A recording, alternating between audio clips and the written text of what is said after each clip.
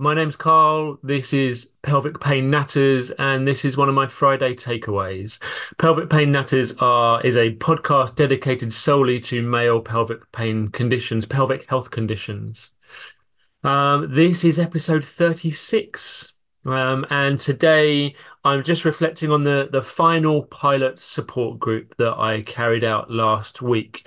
This was the second of two pilots that I ran just to get a real feel for what people are looking for out there in terms of a specific male pelvic pain support group, to iron out some of the things that I noticed and things that the participants had suggested from the first group, to meet some new guys going through pelvic pain.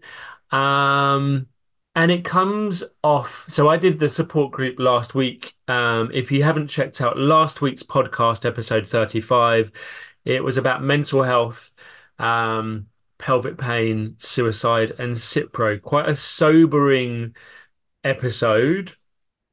And I touched on that in the support group.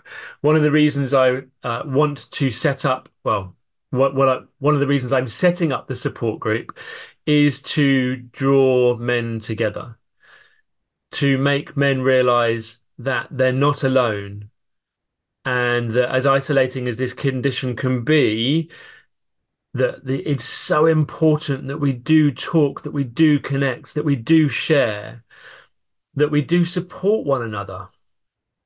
All right. And this is the reason why I'm doing this support group. I've run, I don't know how many support groups now over the past 14, 15 years. Some of them have been face to face. Some of them have been online. I ran one during the pandemic, which of course had to be online.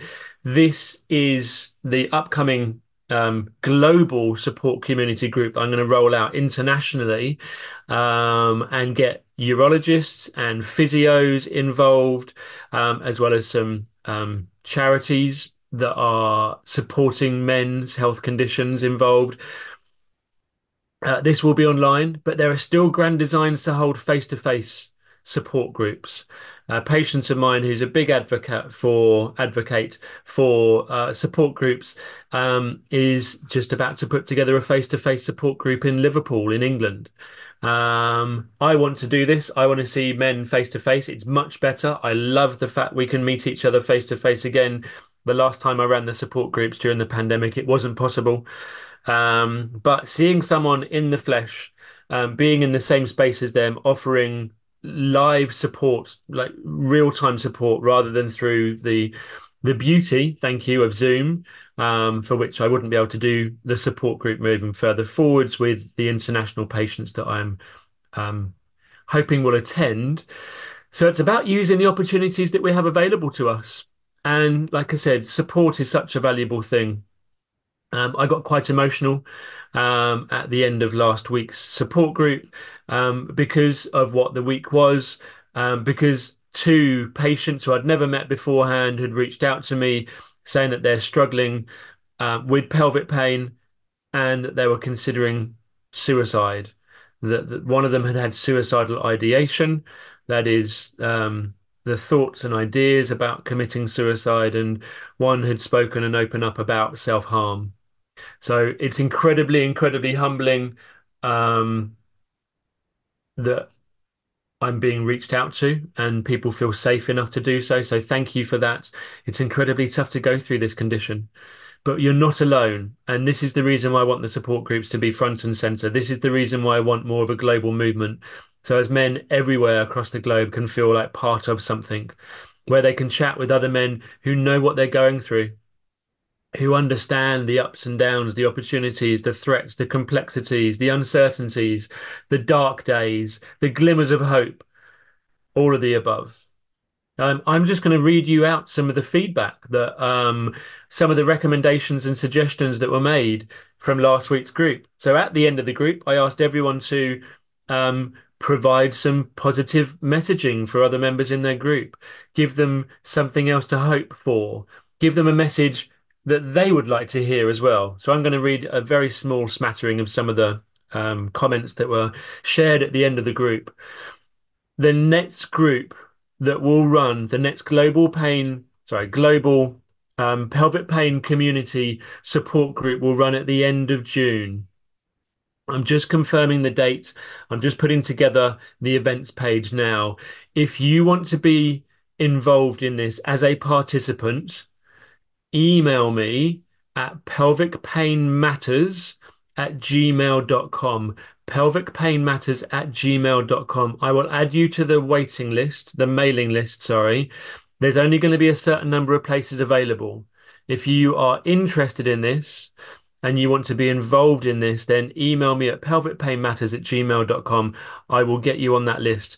I'd love to have you there. I'd love to share some time and some space and some words, some supportive words, some of your insight into your own individual journey with this.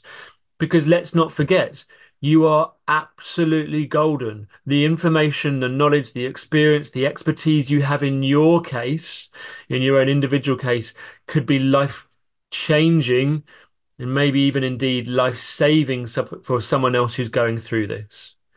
We'd love to have you on board. All right. So here are just a smattering of some of the comments and feedback. It's been really useful, and I've picked up some tips and resources to check out. It's great to see that I'm not alone.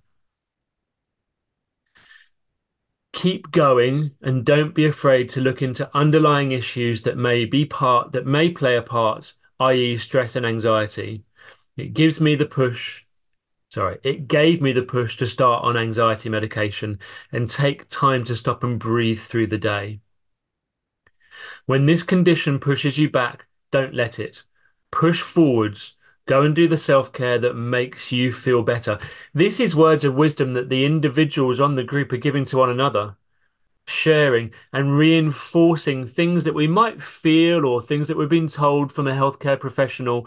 But when someone else in the same boat as you is saying this to you because it's worked for them, that's incredibly validating. Try to be okay with less than perfect. Things are always changing. Don't underestimate the importance of non-physical interventions like meditation and breathing. You're not alone. Please reach out. All the same condition with different nuances. Lovely to chat and share. There is a way out. The road is long, but there is a clear end. It was nice to see and speak to other people who completely understand this situation, and also good to see that others have made further progress. I am better than I was when all this kicked off, and to be able to speak to others was really helpful. Everything we do matters in our self-care and positive mental thoughts. It all adds up. Simply fantastic to share and support each other. This was a great, this was a really great experience. It was definitely a confidence booster. So thanks for putting it together. Well, thank you for everyone who attended. Thank you for everyone who's supporting what we do here at Pelvic Pain Matters. You matter. This has been episode 36. If you're interested in joining us for the next global support group at the end of June, the date is to be confirmed, but it will take place at 12 p.m. British summer time, that's London time, and last for about 90 minutes. I will put together all the information. I'll do another recap on this in the coming episodes of Pelvic Pain Natters. But my name is Karl Monahan. This is your Friday takeaway. Thank you once again. You are the reason I do what I do.